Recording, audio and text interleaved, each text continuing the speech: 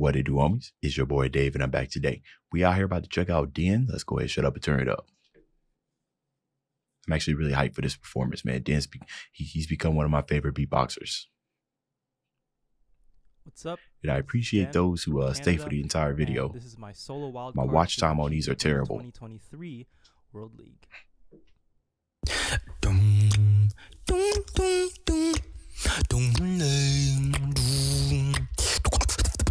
Hypnotize,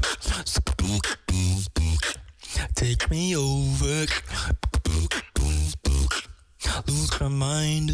Okay, just straight off the rip, already using type of different sounds, right? He switched from some type of like, it wasn't a snare. It sounded like it was a layered snap at the beginning, but it sounded moist.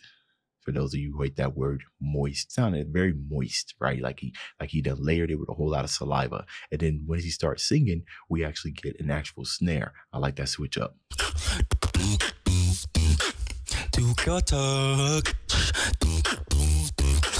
Amber eyes, beat my lover, take your time. Ooh, click. Baby, I can't get enough of.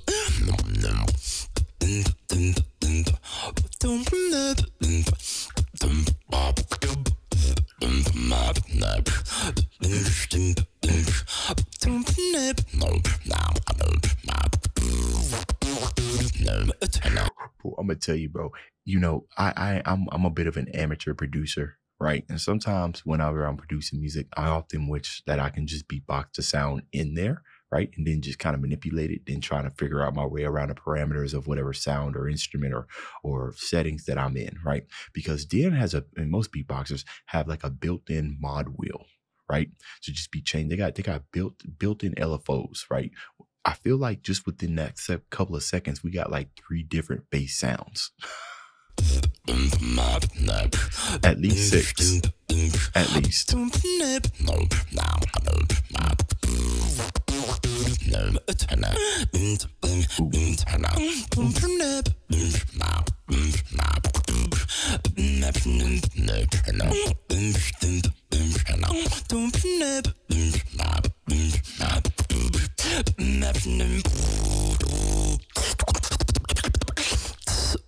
Don't fade away when the sky is falling, when the tide is calling to love me and don't let go.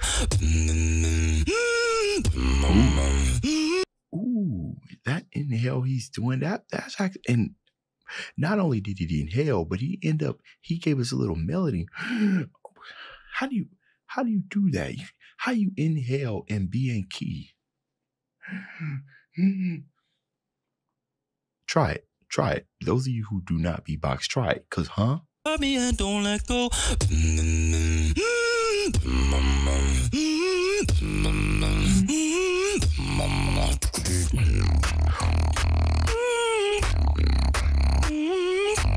Oh, maybe he's exhaling.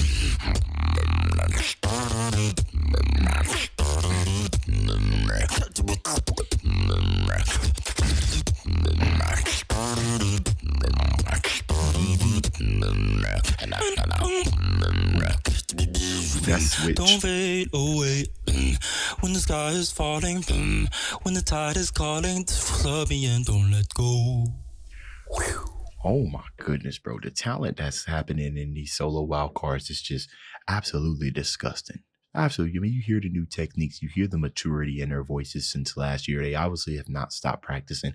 I'm going to tell you, man, this GBB23 is going to be, it probably might be one for the books. Like everybody, new talents emerging, it's going to be one for the books. They're about to make some history. I cannot wait. I believe it starts in October, right? Y'all let me know if I'm getting that wrong. But anyways, that's the end of this video. If you enjoyed the content, leave a like and subscribe. Dave's out.